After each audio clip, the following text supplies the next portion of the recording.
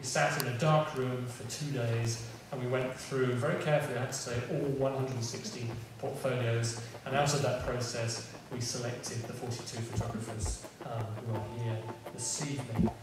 The photographers are standing on their table, and the 6 experts are coming in 3 teams with 2 people each.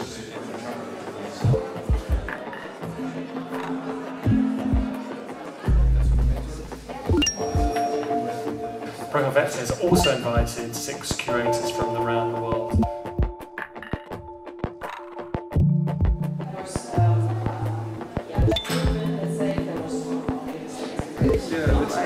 Some of these pictures, like the picture speaks a thousand words. That combines the possibilities of printing technique and also the possibilities of presentation of photography today.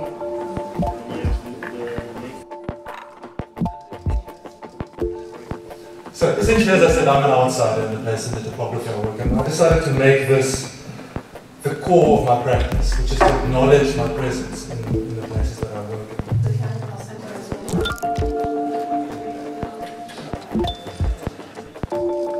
I'm representing the collector in the group of experts. I'm collecting things for quite some time. It's a great chance for us also to collaborate with an important institution such as the Fotomuseum. The portfolio review that Duncan Forbes and Thomas Zilling are organized once a year is not only relevant and unique way to present young photographers, but it's also an intensive meeting point for the photographic scene. In a couple of days, everyone has the opportunity to discover what young photographers are interested in.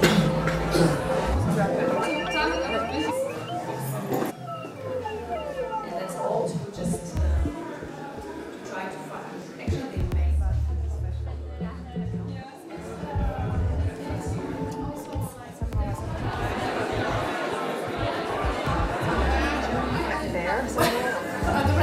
yes, by looking at the images, not by research.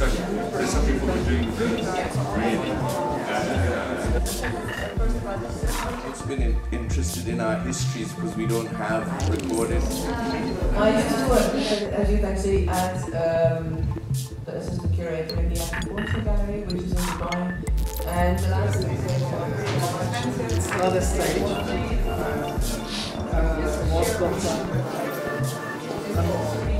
working like So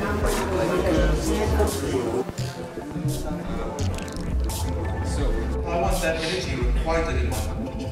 So I look for portraits where there's energy. I look for images which hold something, which can literally